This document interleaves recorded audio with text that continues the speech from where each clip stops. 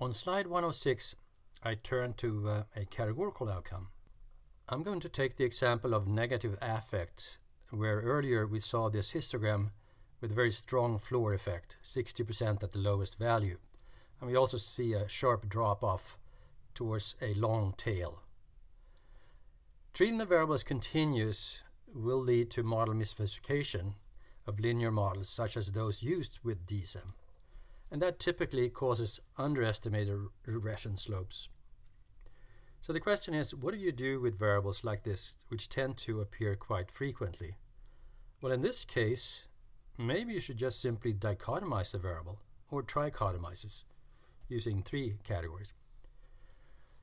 Or maybe you should treat it as censored, a continuous variable that's censored at the lowest point, or a 2-part model, as we have described in Mplus Webtalk 4 Part 2, where I go through 2-part modeling for both continuous and categorical outcomes.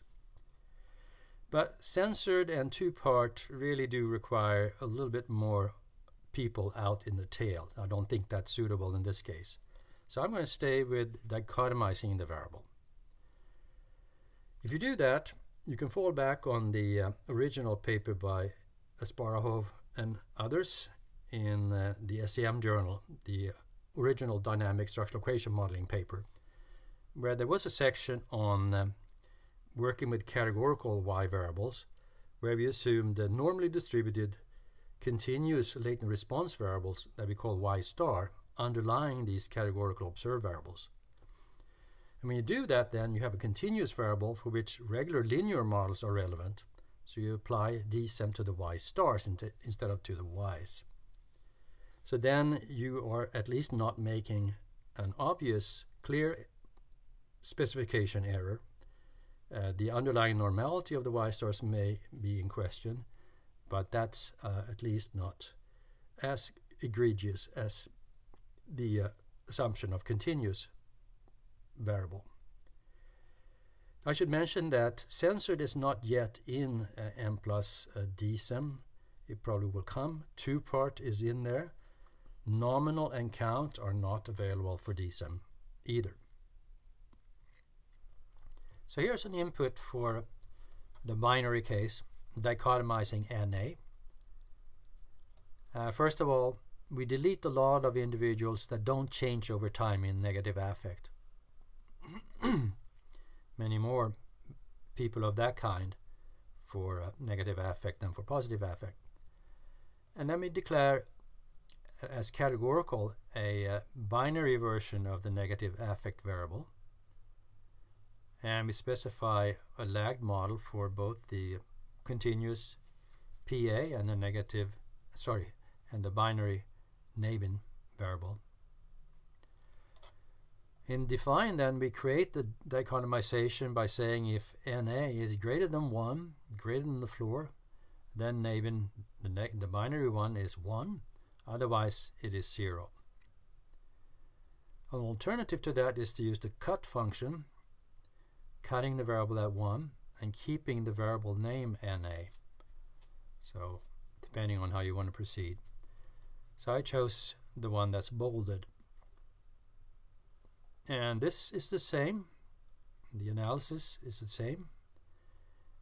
And the model is just extended a little bit. So we do a cross-lagged model here. PA on PA ampersand 1 and the binary ampersand 1. So that's regressed on the y star for behind the binary at the previous time point.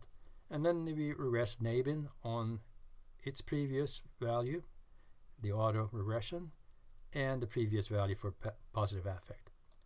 And then we correlate the random effects on between. Very simple to specify. And here are the results, standardized within level results.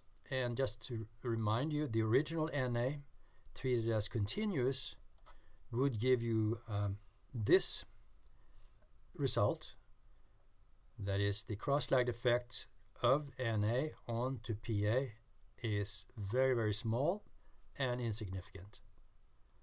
The cross-lagged effect of PA on NA is significant but also very small. Higher the PA at the previous time point, the lower the negative affect on the next time point, but very small effect. Now, once again, those values are probably distorted by the misspecification of a linear model for this variable NA. So now when we dichotomize it instead, look at these effects. Much larger effect of the binary negative affect on PA, significant, and also larger for PA on negative affect. So there you avoid the underestimation and get more trustworthy results. So that's a simple remedy for a strong floor effect.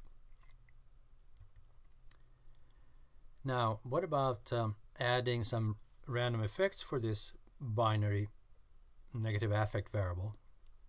Well, let's add random residual variances and a random correlation. How does that look? Well, we have this expression as before, and for both PA and NABIN, and we have the log V for PA, random residual variance. Now, the binary NA does not have a free residual variance parameter.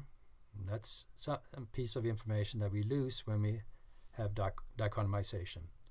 So we don't have any log V for the binary.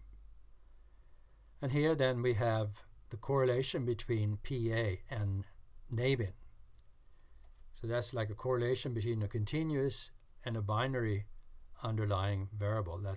It's called a biserial correlation. So it's a random biserial correlation.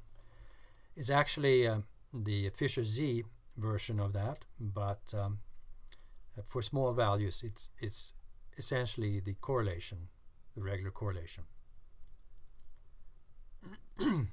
For small values of the correlation, it's the same. That's what I want to say. And here then you have just the covariances on between all these effects, 1, 2, 3, 4. And then we just label the means and variances and the means of that correlation. And in model constraint, we can compute the mean of the variance or the median of the variance if we skip the second term. And we have the median of the correlation in that expression that we saw earlier. So you can do random correlations also when one or both of the variables are binary.